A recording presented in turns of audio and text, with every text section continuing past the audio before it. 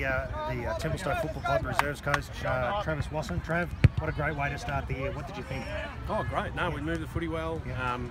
I was a bit nervous this morning, regardless of knowing we had a good team in and a big day and everything coming to that. So, kick some early goals and get us on the board early. And thought we might have ran away earlier, but they stuck with us. I was just talking to their coach Pat, and then to finally halfway through the third quarter get hold of them and make it a big win. 70 points or something that's really very big sign of what I said to you yesterday. I don't want to talk to you if we get beaten, so I'm very happy now. And, very happy to we talk played to really me. well. Very happy to talk to me, and I think one of the things that happens when you win so well, especially against a good side like the Basin, is there are certain guys that step up. Any mentions you'd like to make from the players? Evan Fedonis, who's obviously a senior footballer, has been away, played really well in the middle. Morris, who's done new to the club and was a bit unlucky to not get picked, played a great game at centre forward and centre back.